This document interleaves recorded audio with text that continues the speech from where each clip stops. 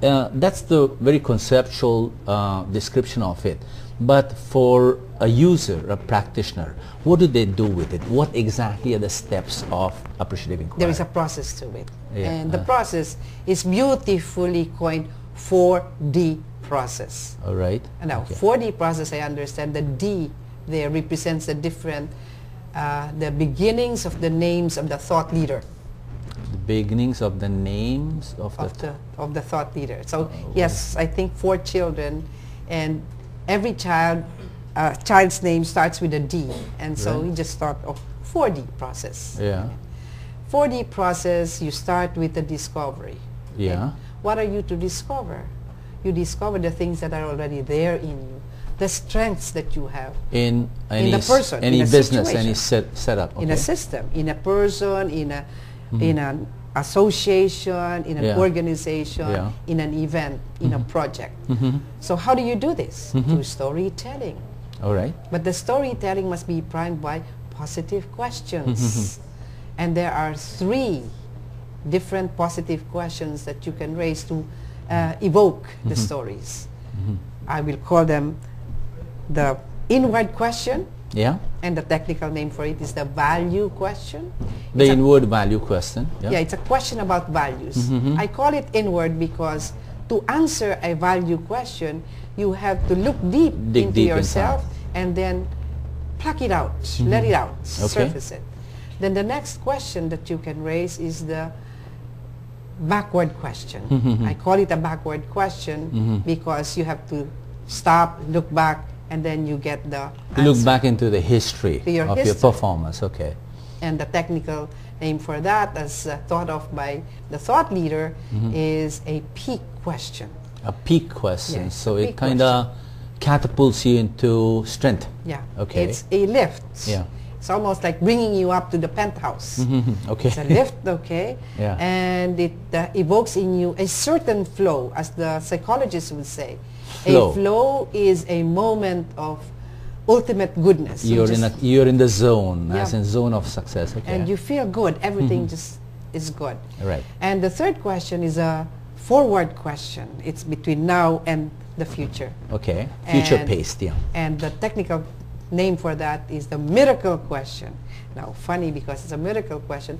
A miracle question is something that you allowed to happen because you designed it to happen. So you create your own miracles through the process. Yes. Okay. Wonderful. That sounds so nice, Dean Rose. Okay, that's the first D. Yeah. So you have the 2. Yeah.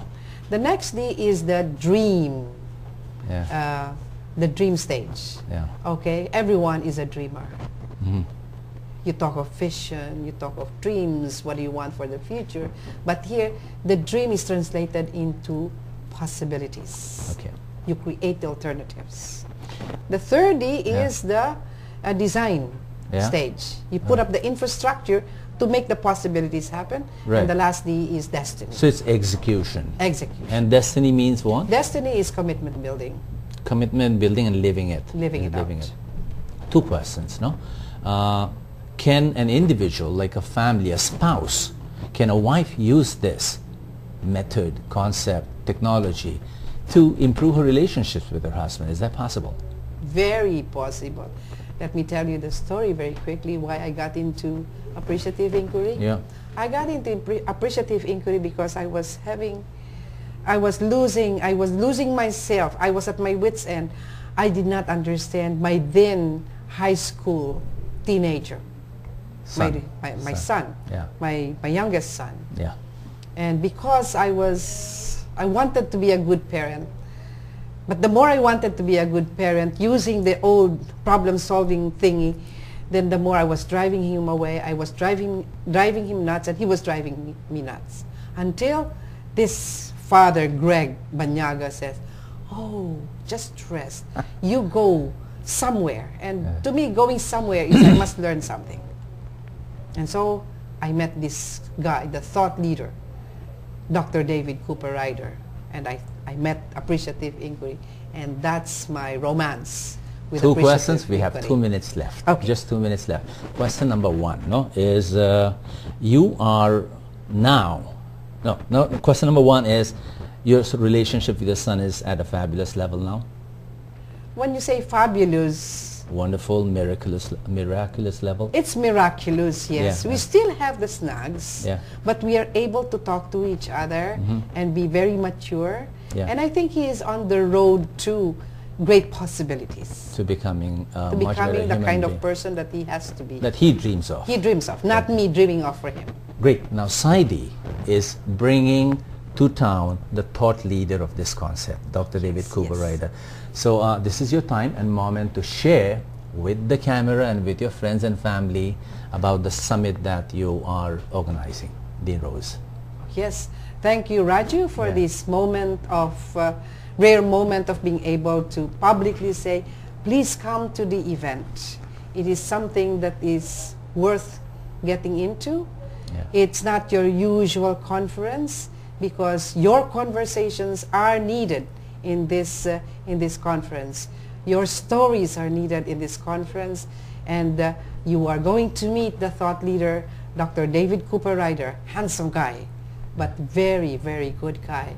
I think it's AI, Appreciative Inquiry, that has made him so good also. All right. Thank you.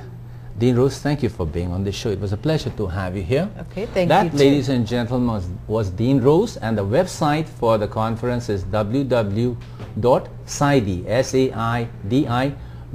www.saidi.edu.ph, and there's one more website. It's called www.ai, as in Appreciative Inquiry, aiphilippines.org, and that's the slide. So, Dean Rose, thank you very much, and I hope you enjoyed the show, and we'll see you at the conference. Salamat po. Salamat po. And I hope to see you at the conference too. I hope to see you there. I'll be there. Thanks. Okay, you'll be one of the moderators. Thank you po. And you haven't answered me.